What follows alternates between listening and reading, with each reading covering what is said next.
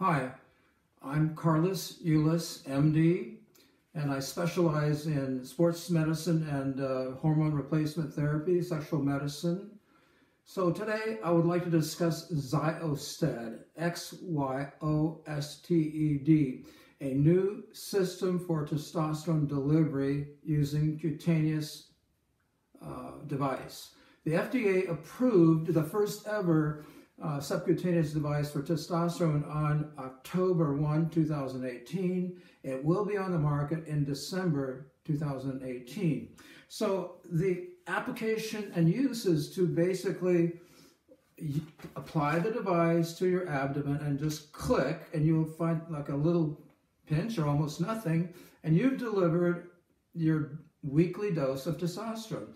And this type of testosterone is called testosterone enanthate.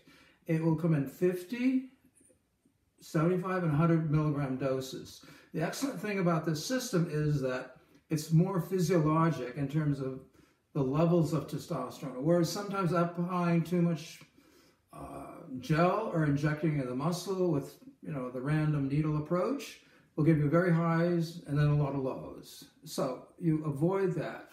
Now the other issue is that this is really not painful at all. And I want to give you the 5 benefits, which I've kind of touched upon. Number 1, there's no person-to-person contact issue. In other words, you rub on a gel, you're always concerned about your children, your wife, or others, that they may get testosterone. So that's always a concern. Many of my patients have said, I don't want that. The second thing is that you can do this easily at home. You don't need anybody. You don't need to go to a doctor's office. A lot of people are afraid of giving their own injections. They go to the doctor's office, the nurse gives them a shot. Well, this is so painless that cuts that whole thing out. You don't have to worry about that. And it gives you, like I said before, an even physiological dose, which is great. Now, the last point being that the cost. Now, the cost is actually less than like androgel. It's about $450 to $500 a month, compared to about $625 for AbbVie's androgel.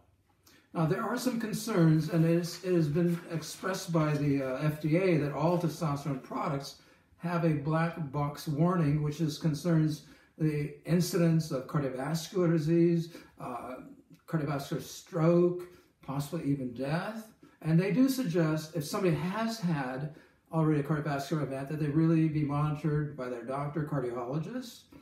And secondly, if you don't know your risk or want to find out if you have a high risk, you can certainly easily calculate that through internet.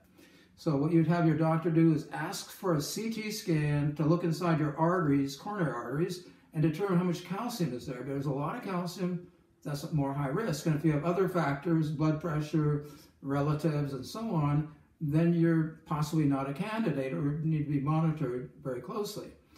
So if you have any questions, please email me at kullismd@gmail.com, or you can go to the website Anteres, Anteres.com. They don't have anything right now for patients, but probably as the product rolls out, they will have information.